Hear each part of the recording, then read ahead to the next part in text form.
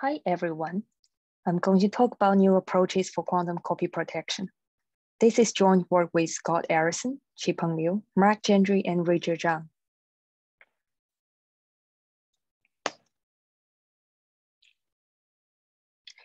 As we know, quantum no-cloning principle does not allow us to copy an arbitrary quantum state.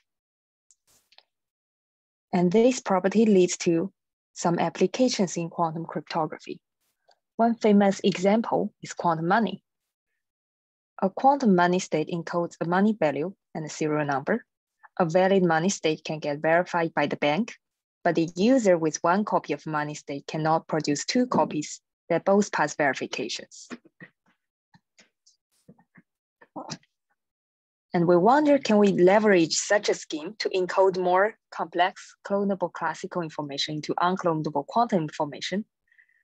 Aaronson in 2009 put forward quantum copy protection. A copy protection algorithm turns a classical function f into a quantum state. This state can be used to run on any input such that you get the same evaluation as the original function. But the polynomial time-bounded adversary cannot turn this state into two states that both compute the function f correctly. Aaronson also gave a first construction for copy protection for any unlearnable function using a quantum oracle. So what's an unlearnable function? An unlearnable family function is a family of functions that cannot be learned through its input-output behavior by a polynomial time adversary. And here specifically, we mean quantum polytime adversary.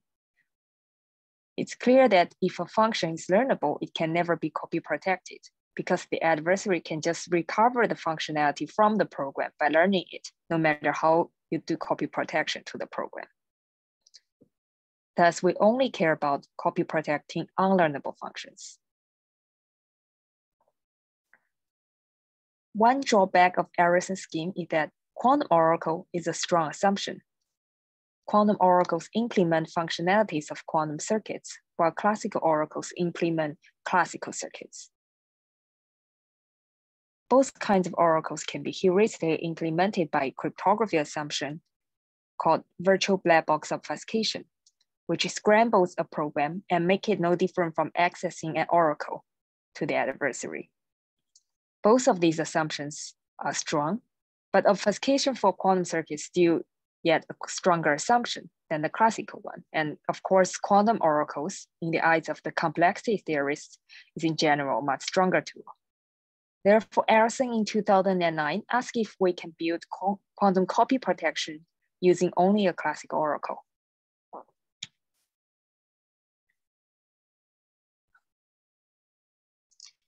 And we give a positive answer to this question in our results.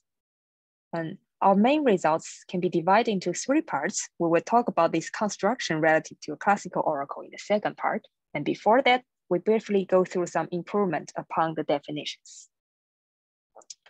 Firstly, we take a look at the basic algorithms of a quantum copy protection scheme.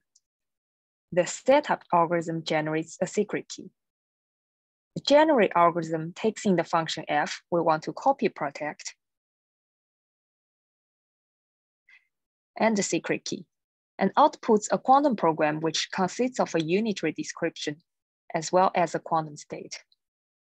From now on, whenever we describe a quantum program, we would use these two components, a unitary and a state, to represent it.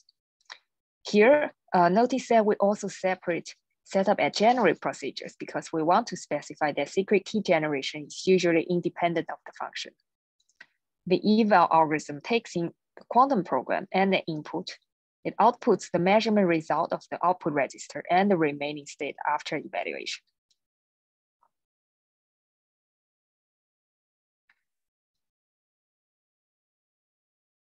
Next, we give an attempt security definition and explain its issues. First, we have correctness requirement. Of course, given an honestly generated program, we want evaluation to be correct with probability almost 1 for all inputs. And next, we define anti-piracy through a security game. A quantum polynomial time adversary is given one copy of the authentic program. Then the adversary tries to produce two parallel programs and gives to the challenger. It wins if both of these programs evaluate the function correctly with large enough probability over the input distribution correlated with the function. We want any QPT adversary to win with only negligible probability. Also note that when evaluating the parallel programs, we would completely ignore any instructions given in the authentic program, but just use the universal circuit that runs on the parallel program unitary end state. We want to emphasize this property because later on, we would compare it with some other weaker circuitry notions. So what are some issues with this security game? In the classical setting, we would typically have the challenger estimate the fraction of correct evaluations by picking a large enough number of inputs at random or from an appropriate distribution, running the copy protected program on these inputs, and computing the fraction of correct evaluations. However, in the quantum setting, when the challenger only gets a single copy of the program, each evaluation may alter the parallel program irreversibly because we cannot assume we can do gentle measurement to the parallel programs like we do to the honestly generated programs. Estimating the fraction of inputs on these parallel programs that compute correctly is not generally possible. The next problem is on how we define a success probability of parallel programs on the physical level. So imagine an adversary who sends the following state to the challenger. Here, the good state is a program that evaluates perfectly at every input, and the dummy state is a useless program. Using this state, evaluation is successful on any input with probability 1/2. But it is impossible to have a procedure that estimates the average success probability of evaluation to very high precision, because this procedure would imply a procedure that helps us distinguish perfectly the superposition of good and dummy away from the good state or from the dummy state. So we don't know how we can label this program successful or not. This is impossible in general since the two states are unorthogonal and have large overlap. And finally, we give one more example. So consider the following program entangled in such a way that with epsilon probability, we get both programs as good. With 1 - epsilon probability, we get both programs as dummy. Since the probability that we measure at get good is noticeable, this program should probably be considered as a successful attack in some settings, which were not considered in the past definitions. So how do we test a quantum program properly in the security game? On a high level, we define a new procedure that consists of applying an appropriate projective measurement, which measures the success probability of the tested state under the testing input distribution. After we apply this procedure, the leftover program is still a successful program with probability P. Even though this leftover program is far from the original program state, but the success probability is preserved. Such a measurement will not extract the exact success probability of the program, of course, as we mentioned before, if we want to be efficient. But we can approximate it using some techniques from Marriott Virtuos 2005 and Zhandry 2020. And finally, we can see how we decide if a quantum adversary wins the above game. At the beginning, the challenger sets a threshold gamma. Then apply the measurement procedure to each of the parallel programs, P1, P2, respectively. We accept a parallel program if the success probability is greater than gamma. So the adversary wins if both out probabilities are greater than gamma. And this gamma threshold is chosen depending on the family functions we try to copy protect and other factors related to applications or situations when we use copy protection. So in summary, the circuit definition has the following properties. So it's a physically meaningful testing procedure with efficient approximate implementations. It implies the attempt definition we mentioned, and it's a useful tool. It actually helps the anti-piracy security proofs go through in this paper and later work. So it's a reduction-friendly definition. The next comes to our result for construction. We give a construction to copy protect any unlearnable functions using a classical oracle. So our overall high-level idea is inspired by hidden subspace from Aaronson Cristiano's public key quantum money scheme in 2012. A hidden subspace A is a secret subspace randomly chosen by the challenger. It has exponentially many elements, but still exponentially small compared to the full space, which is, for example, an n-dimensional vector space over the finite field of 2. A subspace state, cat A, is an equal superposition of elements in A, and subspace states have the following properties. If we do QFT to the state, we get its due subspace state with vectors in A perp. Moreover, we should consider the following problem. When we give a quantum adversary one copy of state A and access to membership oracles for A and A perp, which check if an input vector is in A and if an input vector is in A perp respectively, and outputs 1 if only if the input vector is in the subspace. Such a quantum adversary bounded polynomial in terms of queries cannot produce two vectors, one in A and one in A perp, and both are not zero. And our security will rely on this probably hard problem.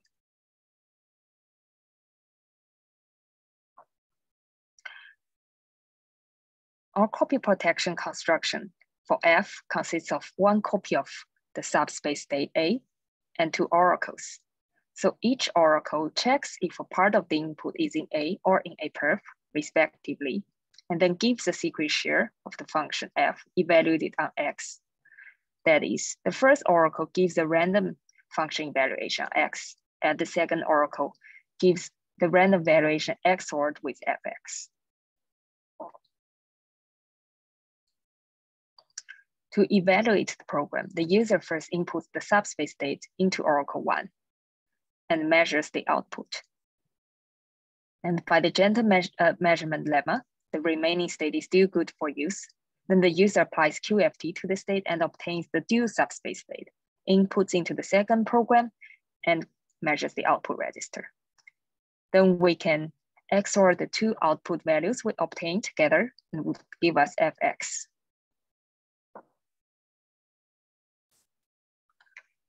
I will explain the security proof on a high level. So suppose an adversary is able to produce two programs that both successfully pass the test, then we can do reduction to break either one of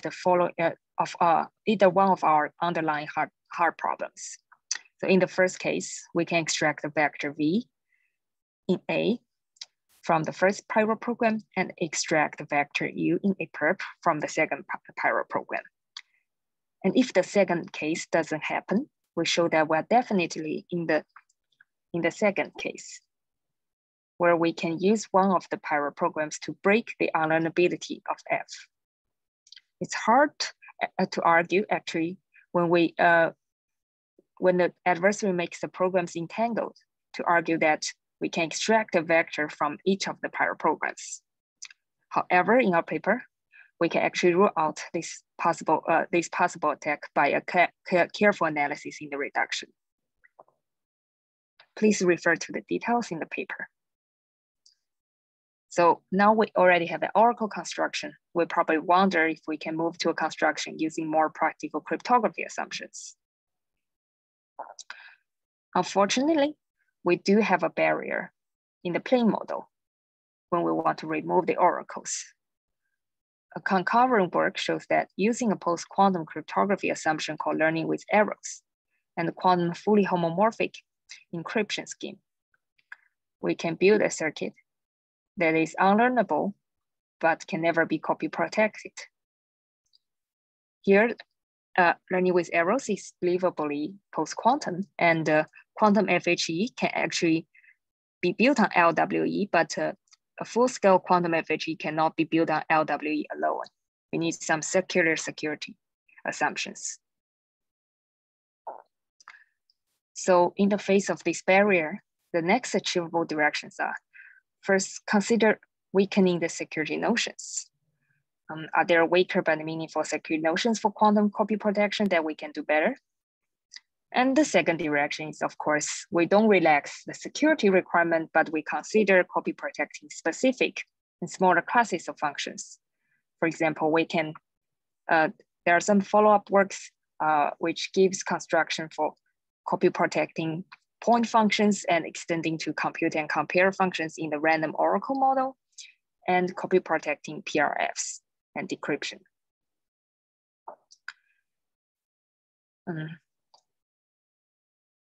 But we will focus on the first direction here in terms of the results in our paper. Before talking about our result, we want to mention that in the same paper that gives the impossibility result, the authors also give a weakened security notion for copy protection. This notion is called secure software leasing. In the high level, the security notion can be described as malicious pirate honest freeloader. The pirate can do anything to make pirate copies of the program, but any freeloader, the person who gets a pirate copy and wants to use it, is honest. They will follow the instructions of how to run the program published by the authentic software vendor. Therefore, when we test if a pirate program is successful, we use the evaluation algorithm published by the vendor, or say in the original program. And this is in contrast to what we mentioned before for copy protection. In copy protection, we just use a universal quantum circuit to run on any unitary and quantum state given by the adversary.